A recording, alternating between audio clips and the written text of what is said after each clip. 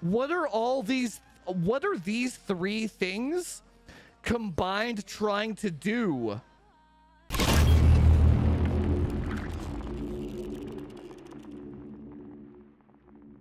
It would be cool if 13th gen had better DDR4 memory controllers. Yeah, but why? What's the goal there? Right? Who cares? If anything, they need better DDR5 memory controllers. Right? Let's say that video I did there, 4133, that was kind of a god chip, right? But even, let's say, 4000 C14 memory controller, most 12900Ks can do this, right? Or at least C15. Most of them can, right? That maxes out Alder Lake. You could have fucking DDR5 10 million and the FPS would be the exact same as this.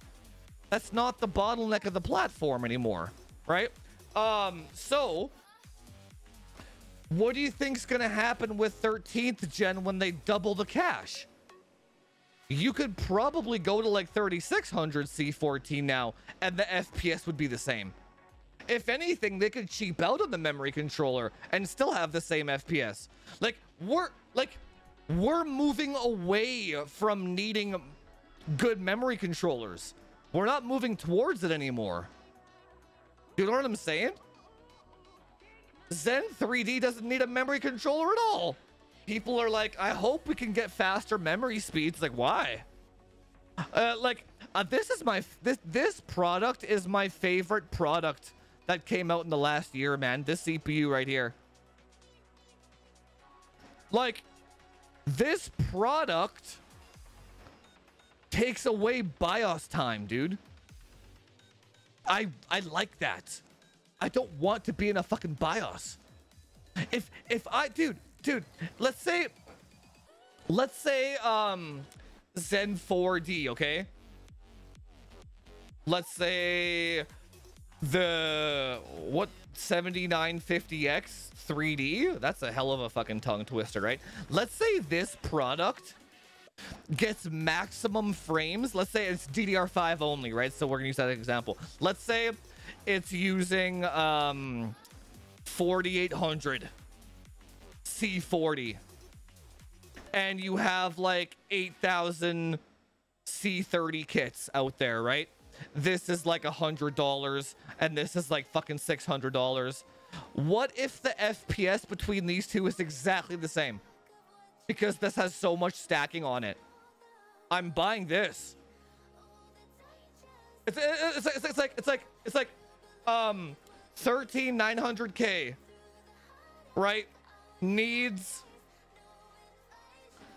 30 hours BIOS screen to hit 8000 DDR5, or you just buy this 0 hours BIOS screen. You know where I'm going, dude. I have no desire whatsoever to be doing this shit. Zero.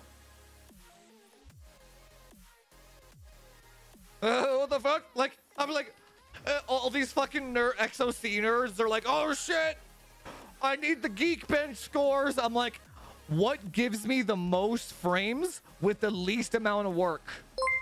That's where I'm going. Maximum frames, least amount of work. That's it, dude. I don't give a fuck what memory controller are in these things. What frames, least amount of work, dude. That's as simple as that. Imagine being able to play a fucking game after you buy a product and not have to tweak it for fucking 3 weeks. That'd be sick, right? I mean, I wouldn't have a fucking YouTube channel, but that'd be fucking sick, right? It'd be sick. Yeah, but who cares about DDR5? Who fucking cares? 4000 C15 maxes Alder Lake. Who fucking cares? Who cares about DDR5? Who cares about frame chasers 5800 X3D? Who fucking cares? I don't know what this fascination with DDR5 is, man. Seriously. Check out the graphs. CS:GO. DDR4 wins by 30 FPS. 4133. Okay. So, and this is 7000 C32. Okay. So you get this to DDR5, 8000. It ties DDR4. Who fucking cares? Who gives a shit? Borderlands. DDR4. 10 more FPS than the 1% lows in retro games. Okay. Who fucking... Why would you bother with this shit? Why would you bother? Right? Who fucking cares? Death Stranding. DDR5 won by 7 FPS and the 1% lows. Who gives a shit? You buy the DDR4. It's cheaper. And these variances all go away with Raptor Lake when there's more cash. It's going to be exactly the same.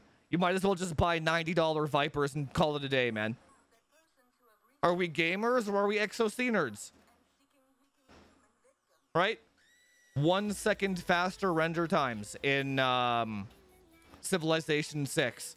Not render, sorry. AI processing times. 0.1 second. 1 millisecond. For $600 memory. That's water cooled. You have to be out of your fucking mind, dude. Out of your fucking mind. Out of your mind. Who goes out of their way to tune that shit? Why would you bother? I did the work for you.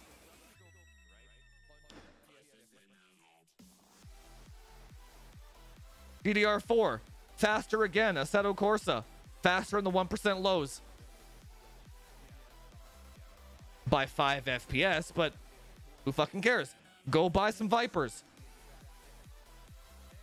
What is the problem with DDR5, man? It's so fucking idiotic. Every time I see somebody say something about DDR5, I just think they're so fucking dumb, dude. I'm like, did you not see the videos? Why are you giving yourself work? Unless you want the work. That's different. If you just want to fiddle, like if you just want to buy DDR5 to learn it and to fiddle, yeah, that's cool. But don't for a second say it's better for gaming. We've already maxed out the platform here. This is identical for both. We've maxed it out. And Raptor Lake is going to have more cash. This is Outer Wilds, I think. Exactly the same. It's identical. The memory subsystem is no longer a factor in modern day CPUs. No, like, fuck me, dude. This is so fucking, people are so... Comet Lake, Zen 3. RAM mattered. Alder Lake. Rocket Lake doesn't count. Alder Lake, Zen 3D, and up. Memory doesn't matter.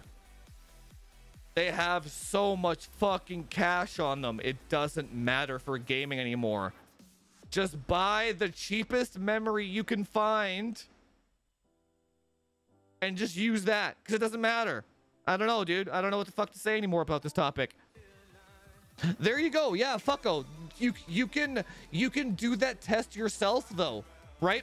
So if you're going from 4400 megahertz on a 10900K to 3800 on a 12900K, just look at the FPS counter and who gives a shit? Who gives a shit? Right? Doesn't matter. The number that's shown in the BIOS screen or on IDA doesn't matter. It's what FPS is being spit out in the game. If you're a gamer, if you're a geek bencher or a Time Spy extremer, that's a different goal to what this channel is about, right? It's a different goal, right? Then it does suck going down in memory bandwidth, right? Because those matter for your scores. But if you're a gamer, zero difference, man. Zero. Let me catch you up here. Dr. Vader with a tier 1. My man Vader. Debating whether to use my 4000. Yeah, but dude, I guarantee you, you could probably use 3600 with Raptor Lake and max that platform out. They're doubling the cache. Double the cache, cut the memory speed and fucking timings in half. Not half, maybe like 75%, right? It's over. It's over. Stop worrying about memory. It's over. Like, it's almost like, you know what I think it is? We developed this kind of, I say we, but like the Frame Chasers channel, like we. When Warzone came out, we created a large wave of memory tuning. Let's just be straight up. Like, nobody knew about fucking memory tuning for games, right? Before fucking Warzone came around. Now, all of a sudden, you need to know how to memory tune. It's like, it's almost this, it's like this elitism fucking hardware nerd shit, right? And then now, with the next gen of products that are coming out, people just don't want to let that go for some reason. It's like their secret to performance is being robbed away from them. That's good for the consumer. Like, a consumer shouldn't have to pay me $500 to get the most out of their product. Should they? No, they shouldn't. That's not the way it's supposed to work, right? That's why all these fucking nerds don't want to give up their memory tuning secrets. It's over, boys. Stop worrying about it. When Raptor Lake and Zen 4D come out, it's over. Now, what we've been told for the last 20 years, not 20, when did DDR4 come out? 2016. What we've been told for the last 6 or 7 years, 3200 C16 is enough. That's true now. You just enable your 3200 XMP and that's enough now. That's true. Memory tuning is over. It's gone. Stop worrying about it. It's a good thing. Tartug, my man with a tier 1. Tartug. Yeah, dude, you just buy $90 Vipers. You're maxed out for the rest of your life, dude. What do you think? They're not going to remove cash going forward. They're going to keep adding it. It doesn't matter. Like, the whole, you know what? The whole premise of DDR5 doesn't even make sense. Think about it, dude. So what happens? Check this out. Okay, there's rumors of that new Titan that's gonna have 48 gigs of RAM, of VRAM, right? So okay, just fast forward for a second, okay? Let's say you buy a 7950 XT, X3D, okay? 16 cores, fucking God knows how much cache. Let's say 1 gig of cache, okay? I know that's a lot, but let's just bear with me here for a second, right? Now, you have this, okay? You have a GPU with 48 gigabytes of fucking VRAM on it, okay? Directly next to the die. And you have direct storage. What are these 3 things combined trying to do? Remove the memory fucking subsystem. Get rid of it. Dude, fast forward 3 or 4 more generations, we're not gonna have memory. It's over. Stop worrying about, I need to tune my memory. I need my IDA latency. It's over for you. You're out of a job now. It's over. Your secrets have been fucking, they're done. They're done skis. It's over. It's a dead skill now. Now it's a skill to go back in time for a hobby now. Now it's not about performance anymore. It's fucking over. You know what I'm saying? I don't know. People don't want to let go, man. They don't like change. I want to embrace this change, man. That's fucking sick. No memory? Hell yeah, dude. I never have to look at a timing ever again. I never have to hear the word tertiary or RTL IOL ever again. Fuck yeah. The day cannot come soon enough, man. Let's get rid of this shit. Yeah, dude, that's what I'm saying. I'm just saying. When the amalgamation of all these technologies, the purpose of all this, one goal: remove the need for memory, timing, performance. And you know why they're doing this? And it's not that they're not. Here's the other fucked up thing, right? They're not doing this for our benefit at all. They're doing it because Linus doesn't know how to do his job, right? The first company to come out with this, where you get insane performance with no memory, what's Linus gonna benchmark? He's gonna put it in there and press the go button. And so let's say AMD comes out with this and they have like an 8 gig HBM chip as a chiplet, whatever, right? Let's say 7800 HBM 3D. Okay, 7800X HBM 3D. Let's say they have that 8 cores, 8 gigs of HBM.